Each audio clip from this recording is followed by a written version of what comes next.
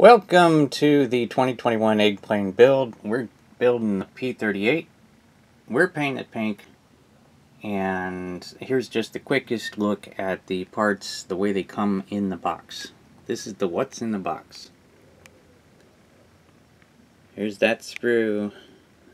There's that sprue. There's this sprue. And that sprue. And that's it. Now I am happy to see, look here, these machine guns are actually molded in, because on the box it looks like a decal. It really looks like a decal. Of course the whole thing looks like a decal because it's a drawing. Anyway, there is the canopy. Don't want to take it out of the plastic because I don't want to scratch it up. And anyway, that is it. I noticed after the entry video, look at the rainbow stripes. You don't really notice it on the front, but when you look at the decal sheet, which I've already lost, yeah, it's going to be quite colorful in pink and rainbow.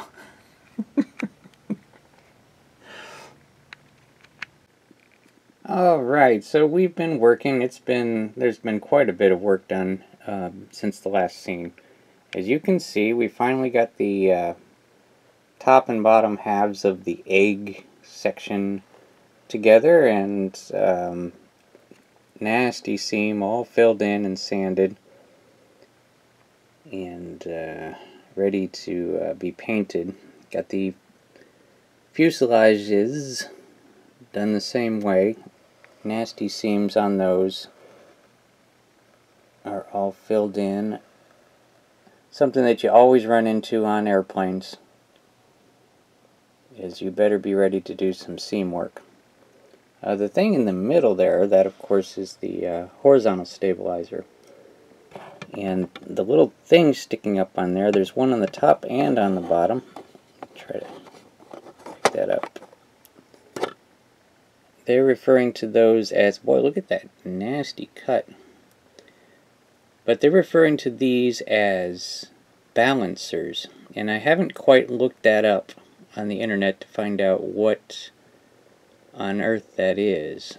But I'm curious to know what the function is on that. Obviously, it's not for focus. It's not helping with focus at all. It's balancer, of course not, so it might be balancing but not focusing. Anyway, over here I've got the, I glued these onto Q-tips so that I could paint them. They're white glued on there, so they'll pop right off. These are little fuel tanks. Same thing, nasty seam all the way across. Had to fill, had to sand. What else? We got the wheels are getting ready. They are also going to be pink. Not the tires, just the wheel part. They gotta be pink. And then I think the, I don't know, I kind of change up as I go. I don't know exactly what I'm going to do there. But I have decided not to do two-tone. The whole thing is going to be the lighter pink, because it's easier. Anyway, next scene, there should be a lot of things painted and ready to start putting things together. Okay, so getting going on the painting, I had forgotten to mention that we got to do some assembly. So as you can see here, we assembled the main portion of the plane, fuselages to the wings and the horizontal stabilizer. But not everything. As you can see over here, I have left these fuel pods off of there for now because of where they go. They're going to go right, see those big slots there? That's where they go, and they're in a tight area. I'm just thinking that if they're glued on first, I'll have trouble getting paint coverage in there, so we'll glue those on afterwards. And I've got the wheels ready to go, and this little door for the front landing gear, I think it is. And so we're going to give it a wipe down because my fingerprints are all over it. We're going to put some alcohol in a cup, and I've got these, I just got these. These are electronic lint-free cleaning swabs, and they come in a big pack. And as you can see, they're a nice size for cleaning model cars, lint-free, if you're getting ready for painting, which is what I'm doing. And of course, there's the paint. Ballet slipper, P-38. My. Anyway, let's do this. Okay, so, wow, it's pink. I mean, it's pink. So, this is what a pink P-38 looks like. I think that the P in P-38 might just stand for pink. I'm wrong. But anyway, it is a thick coat of paint, and I will explain. I had a problem here on the nose. This was one of those situations that we've all run into at one point or another, where the paint, no matter how much you clean it, continues to wrinkle up. So I had to sand it all down, and it was a pretty nasty run, because I kept on trying to apply paint to the nose and had to sand the entire run off. And then of course you have to repaint the whole plane. So the whole plane has been painted about 6 times. We got real thick paint here. So all the detail is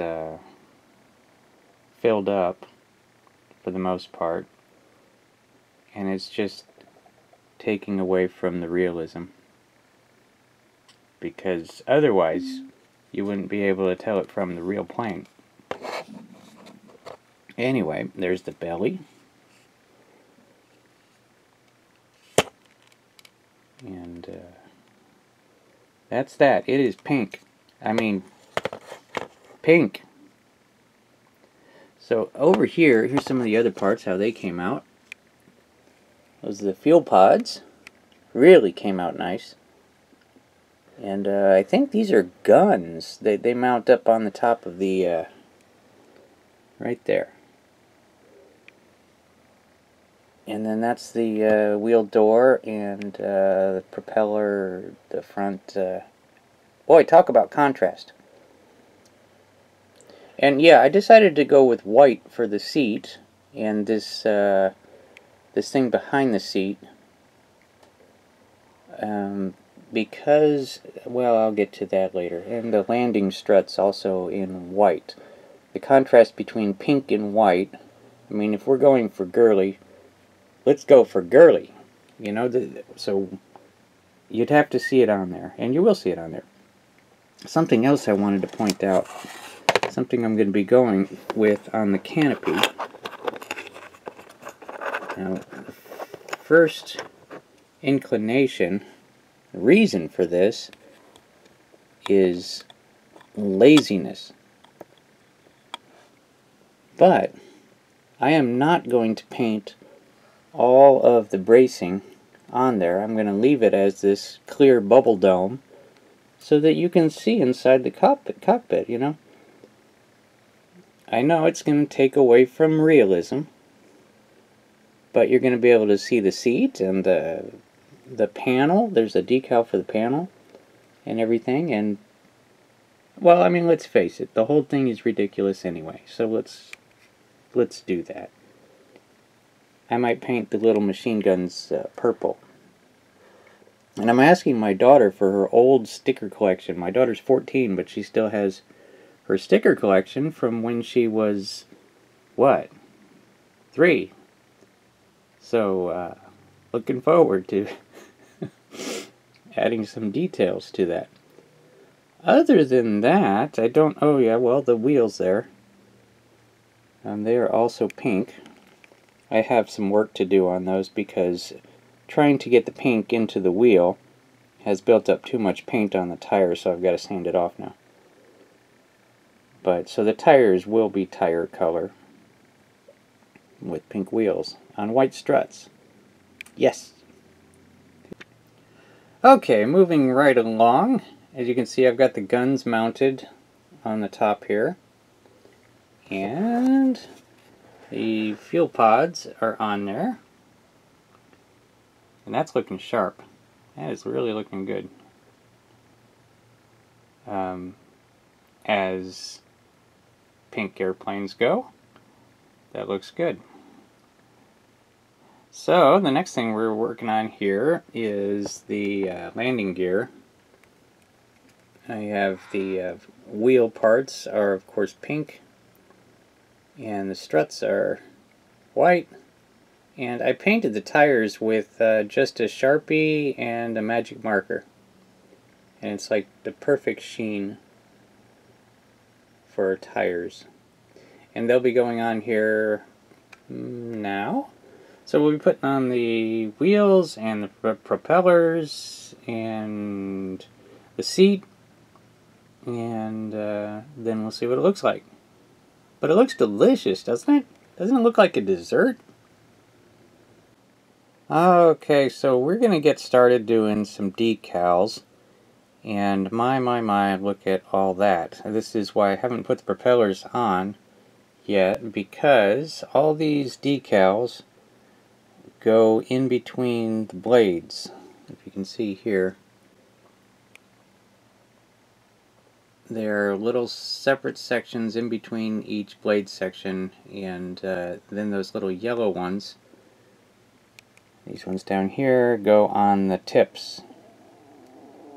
So basically, my, that is going to be a challenge, but I can do it. Now this big decal here on the front, this big one that looks like a bat, I don't know if I'm going to put that on. Now the whole decal scheme here, this is what I want to advise everybody. So what I've done, wondering what the heck is going on here, I actually watched a documentary on the P-38. Now, you guys that are building the Eggplanes, whatever you do, don't watch a documentary on the subject that you're building, because out of respect, you may not be able to go on. This, I didn't know much about the P-38, but the P-38 is a major zero killer. It was the big devastating thing. A lot of people, oh my, lots and lots of people died flying this plane, and then I go and paint it pink. But I mean, that was after Hasegawa did this, and it's even worse. This particular plane, Put Maru, is, if you can read right there, zoom in, Colonel McDonald's plane. And at first I was kind of having fun with this rainbow scheme, but as it turns out, his real plane really had all that on that. This is decorated like his real plane is. It's in a museum now. He was a World War II ace flying the P-38, and he was in charge of the whole P-38 operations over there. And he chose, I don't know if it was him personally, must have been, chose the rainbow scheme. It's perfect for this build, but I don't know, I thought that they were just having fun here for the Eggplane or girl idea, but no, his plane really has all that on there. I'll try to insert a picture of the real plane in there. Not sure if actually going to find one or not, but I can't, out of respect, I can't do it. I can't put his name on the plane, and so I'm going to differentiate it a little bit. Probably won't actually put Put Maru on there. So we'll make a unique... We got to put the rainbows on there because it's perfect for this, but... Yeah, just... You guys don't watch documentaries on the real planes. Because, wow. What a blasphemy this is. Anyway, speaking of which, I am planning another series of builds. And it is going to be called the Apology series. Now, I've done 3 of these Eggplanes so far. I did the SR-71, the B-17, and now the P-38. And of all 3 of those, I will be buying the real airplanes and building them the correct way, just as an apology to the old Air Force pilots, an apology to the Air Force, apology to the Lockheed and Boeing and all the airplane builders, because, you know, wow. I've already started, by the way. I've got, whoa, let's pan way up and zoom in. And now I know I built the B-17 as a bumblebee, and so the idea would be to buy a B-17, but I bought a B-29 because I couldn't resist. So this is the Enola Gay, and it will be built the correct way. It is an awesome kit. But that is going to be the apology for the B-17, and then I will get an SR-71, and I'm deciding which P-38 to get, because there's a bunch of varieties. I think I'm looking for the meanest one that was out there. So late war, mean. I might try to find General or Colonel McDonald's real decal set for possibly the Tamiya. P-38 might be good. So yeah, reality check. Don't watch the documentaries. But we'll be working on the decals here. As you can see, I've got landing gear on, and we're moving forward. So who knows what we'll have in the next scene. Oh yeah, one more thing. Got to mention these things here that it really pays to watch the documentaries. These things that I was foolishly calling guns. They couldn't be guns because they would be firing, kind of looks like a gun tip there. But they couldn't be guns because then they'd be firing at the propellers. Now what these are the turbo superchargers for the engines. And, you know, they painted them black on here. I don't know if that's exactly the right shade of whatever they're supposed to be. But, yeah, no, that's a turbo spool. And then this is a supercharger setup, because this was a very fast plane. And so that explains that. Alrighty, moving on. Okay, so here is a look at how the decaling is going. Overall, pretty happy. Not done yet. Still got some on the sheet. But the little panel is on there. And looking pretty good. I got to touch up the edge of that back with the white backing plate. I've got to brush paint some white onto there. Decals are going on, you know, Hasegawa decals aren't the best decals, but making it work. Now, in one area where I was not able to get it to work was the propellers here. As I was explaining, the area in between there, that is 3 separate decals that look like this, and they're meant to fit on the propeller in between the blades, and we all knew that wasn't going to go well, and it did not go well. Now I've been trying and trying and trying on this. I've been working on it. I give up. I do give up. The problem that's happening there, as you can see over on this other one, it's a 2-piece setup there, the propeller and the cone. And there is an air gap in between the two. And what happens is it gets wet in there, and you cannot get that area to dry. You know, when you're putting a decal on, you're rolling the water out and getting it to dry. I've got setting solution, two different types of setting solution on there. The setting solution won't dry in between, and you can't get it to dry, so you can't get it to lay down. So I give up. I'm just going to get it all wet and take it off, and this is what the propeller is going to look like. Of course, there's still some more decals to go on that propeller. There's more pieces. Offhand, I don't know where they are, but I'll find them.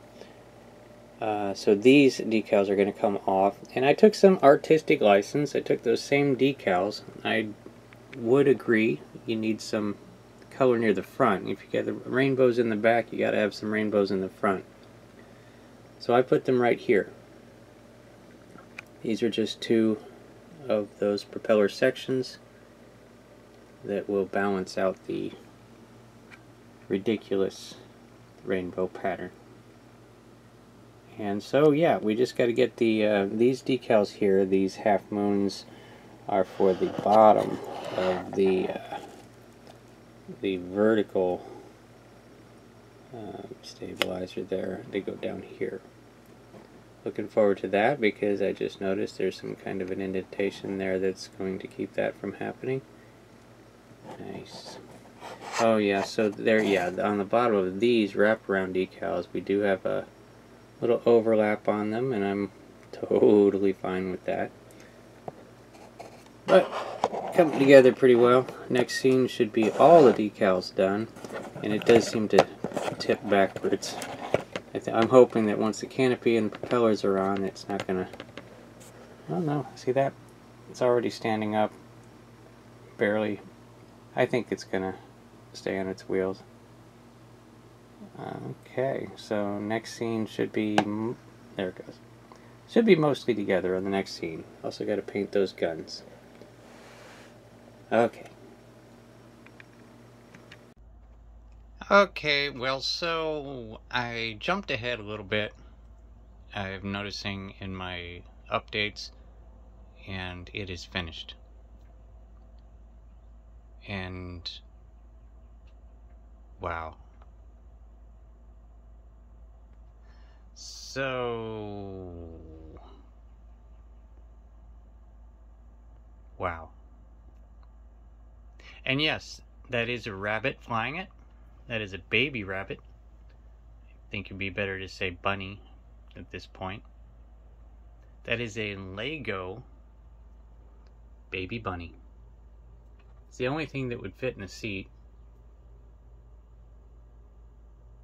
And as you can see there, that's a good example of the way the not painting the cockpit details will let you see in there. And I'm realizing that not painting that,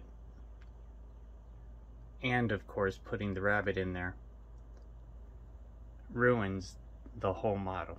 It's no longer realistic. Boy, how would you like to see that coming at you if you were the enemy?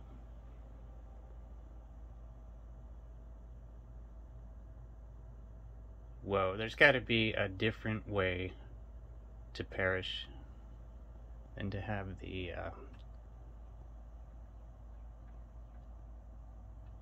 rabbit flying a pink airplane. Anyway, yeah, the propeller tips, we'll go into some details here. Propeller tips were little tiny decals, and they were impossible, so we just painted them. The little propeller decals are decals. The machine guns in the front got filled up with paint, so I just put little dots of black on there, and that's all we can do. It's impressive looking. You know, I had sent this picture to Tom, old Tom, and we had a little bit of a laugh about it. Kind of looks like donut or a cupcake or a cake. He suggested to put sprinkles on it. I told him he's basically right.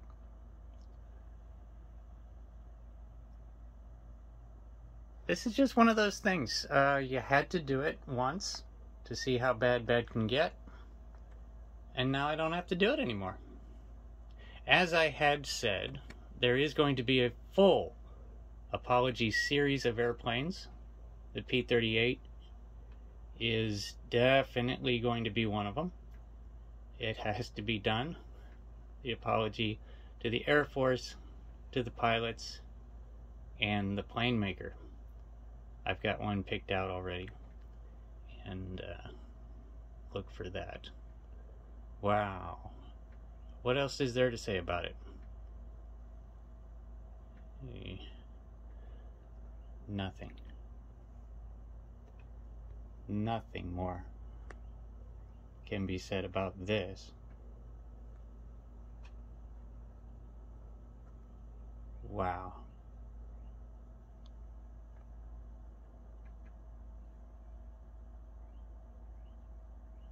How did this happen?